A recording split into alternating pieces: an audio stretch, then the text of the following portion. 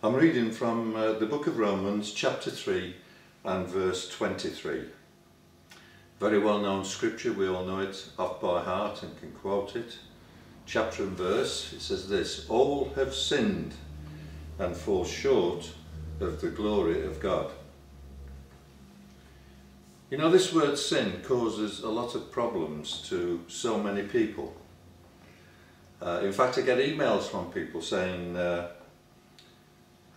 there are so many good people out there, John. How can we say that they have sinned or that they are sinners?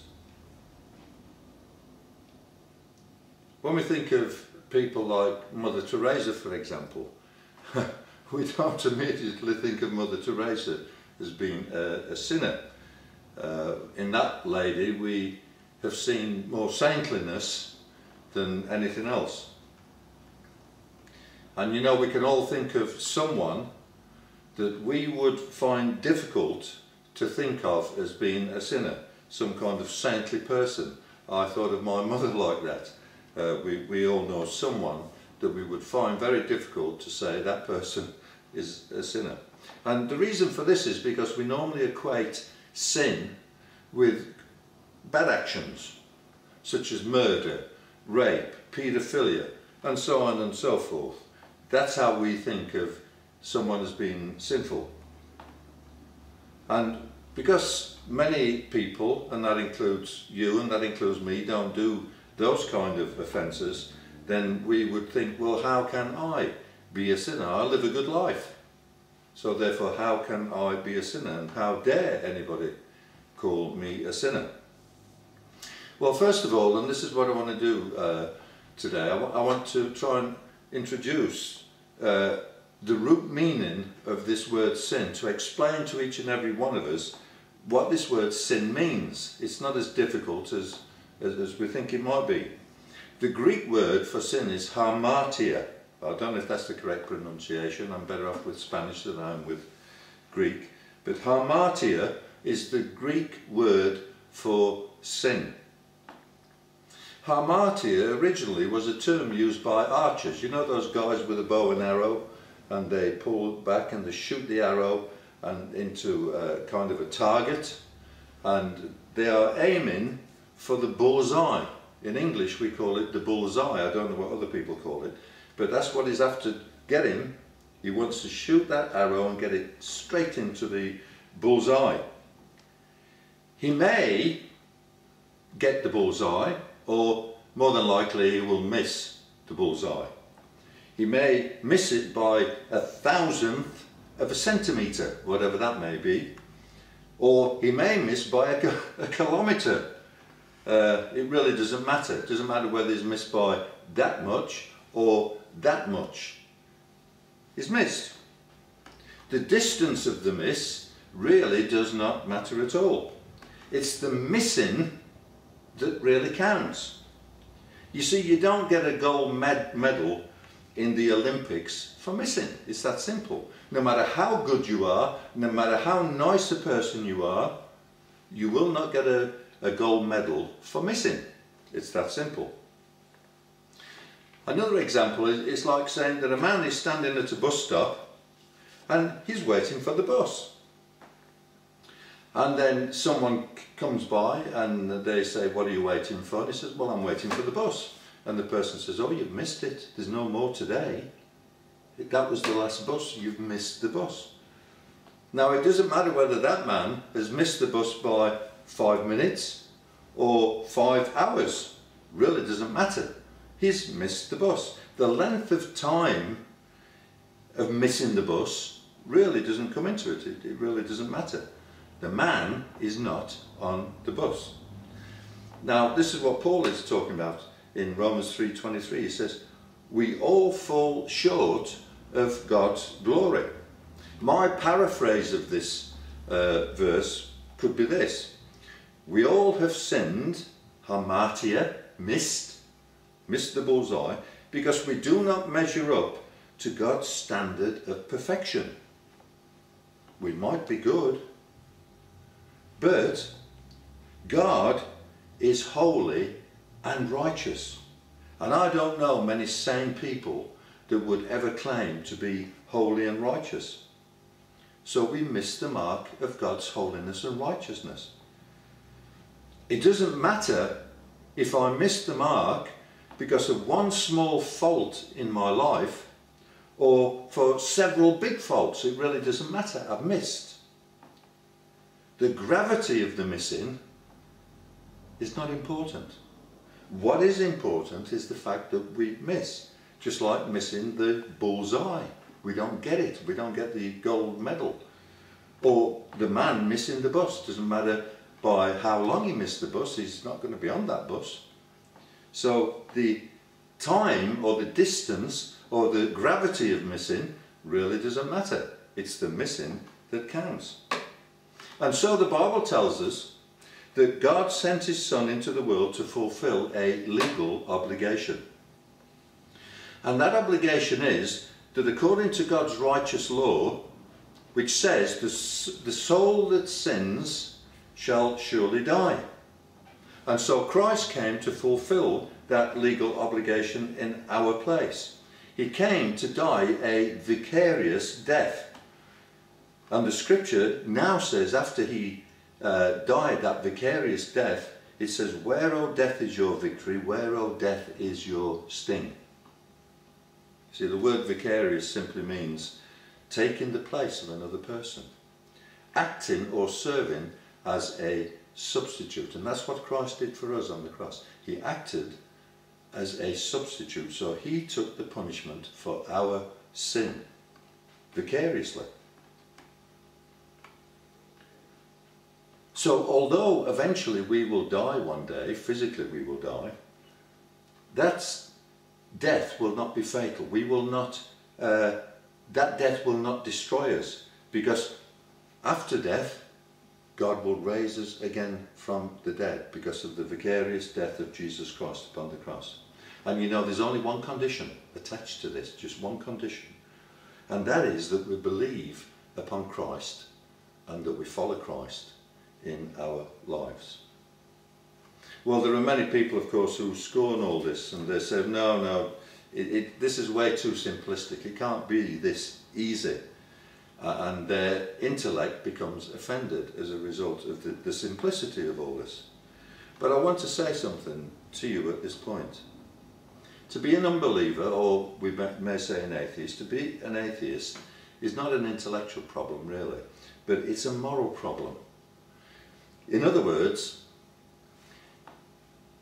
being intellectual doesn't bar us from becoming Christians.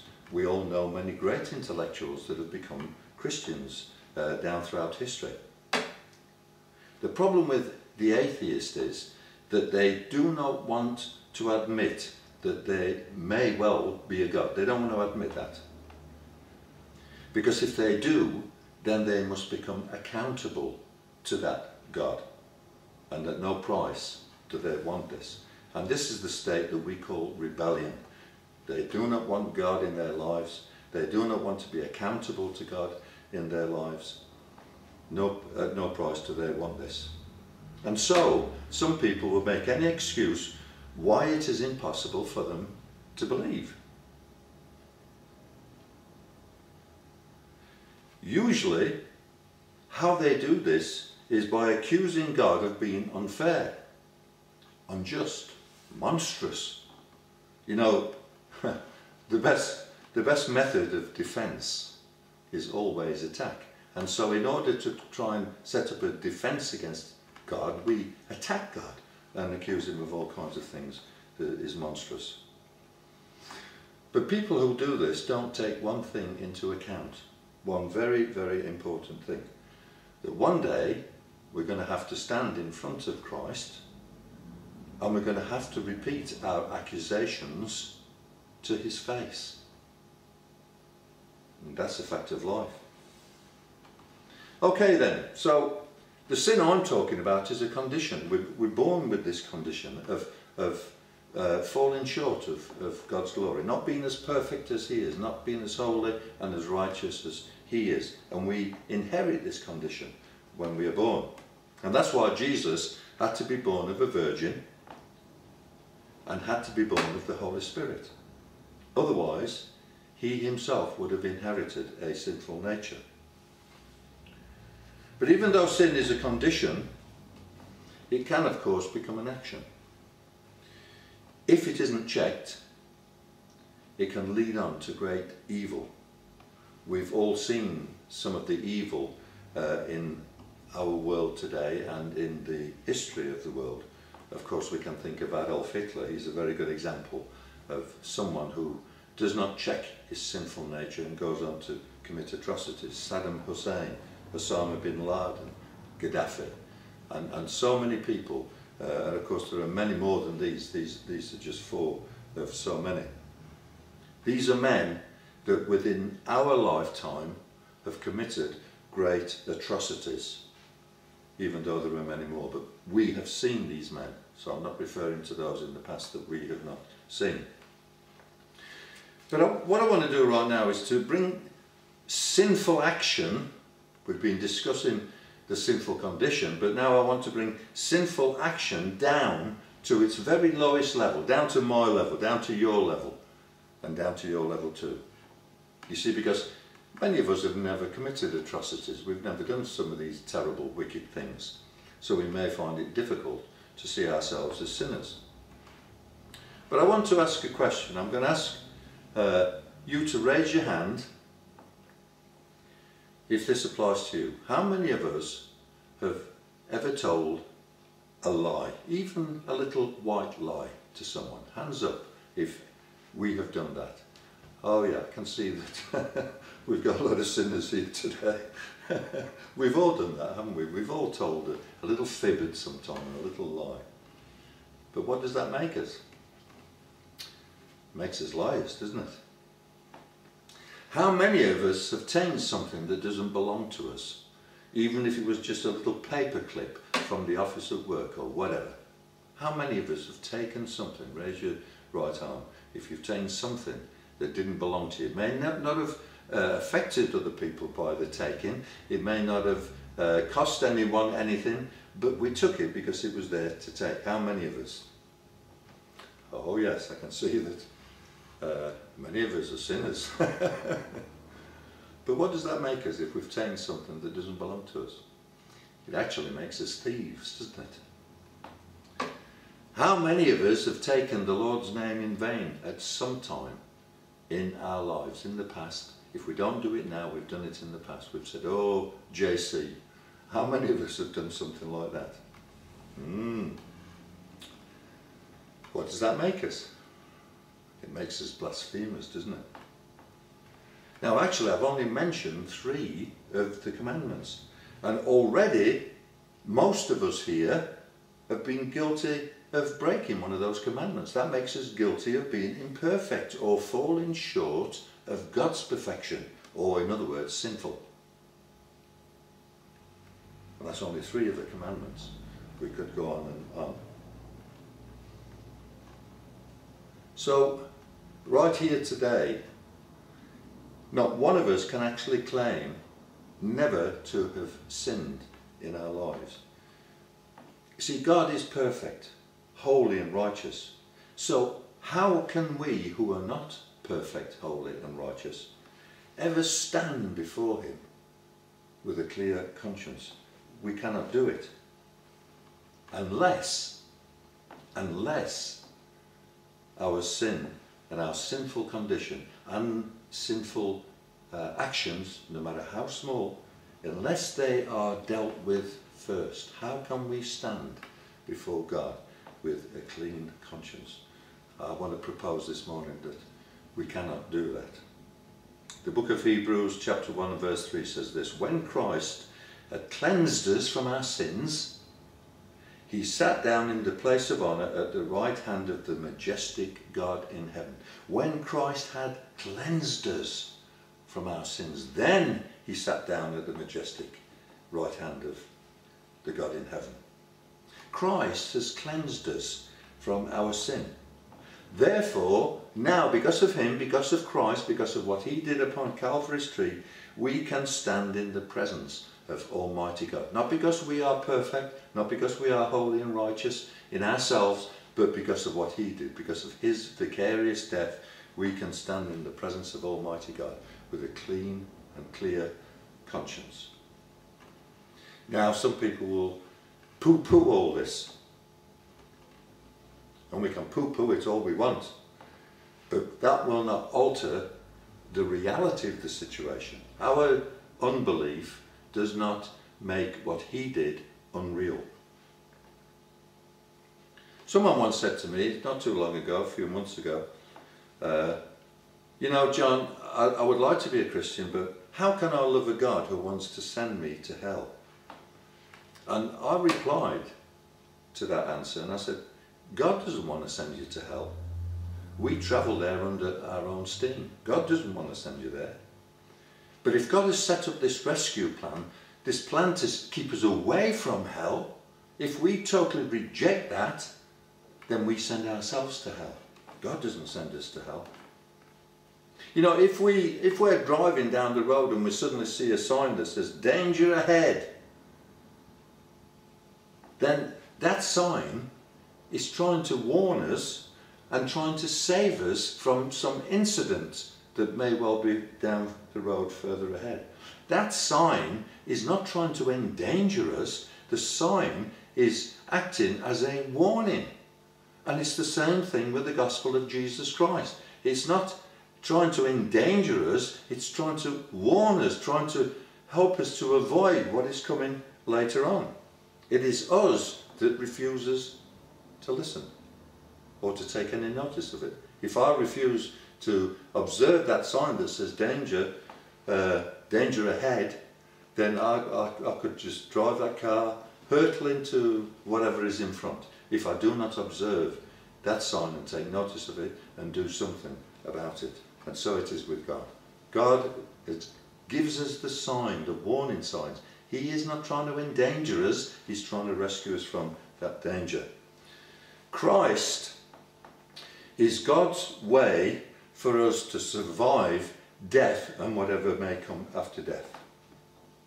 And you know, it's pretty dumb to shake your fist at such a God who is trying to warn us and to help us and trying to rescue us and trying to save us. It's pretty dumb to shake your fist and to say all kinds of things, all kinds of accusations against him.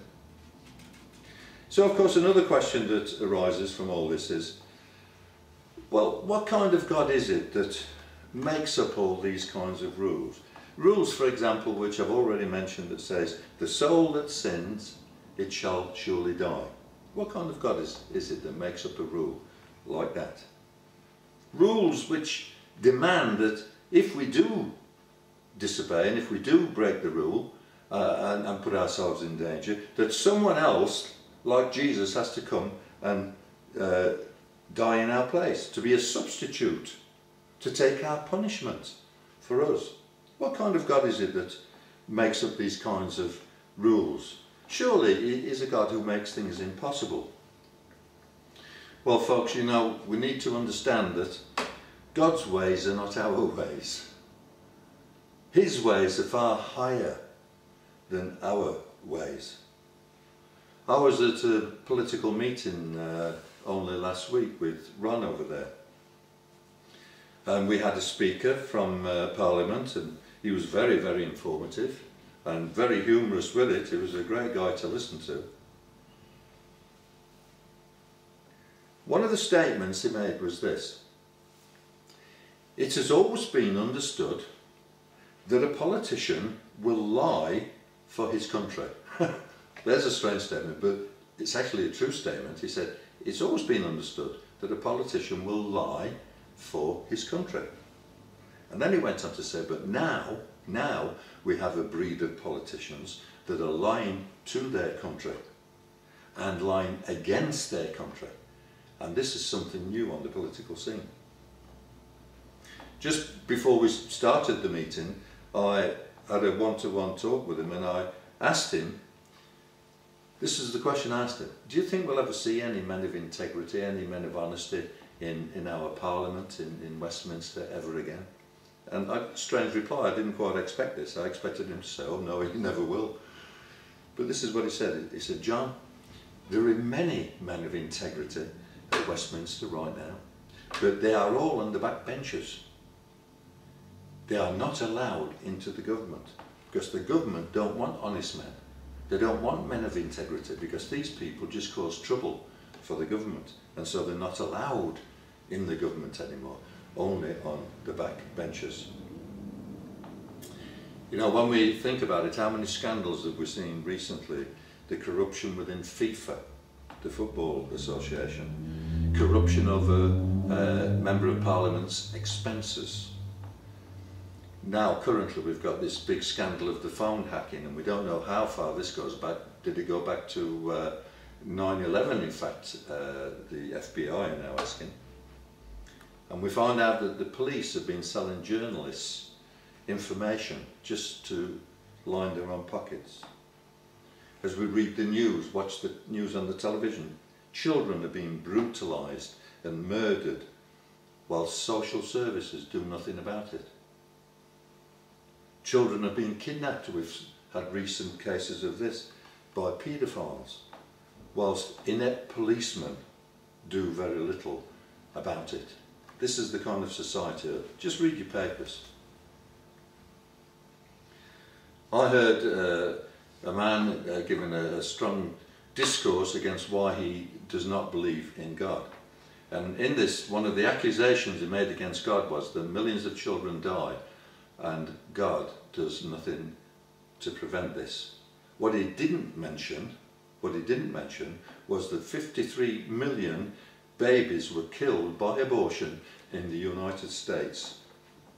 53 million babies have been killed by abortion in the United States. And so it goes on and on and on, and it's not getting any better, it's certainly getting much worse. Just read your newspapers. Watch the news on the television. It's all sickening. You don't read any good news anymore. It's all bad news, probably because there isn't any good news to be reported. And I don't know about you, but it makes me sick in my stomach every time I read it or see it on the television. So we dare to ask God why He is so honest, why He makes rules that cannot be broken. We dare to ask Him this, to challenge Him. And why does He hold men to account for their dishonesties and for the horror and so on and so on?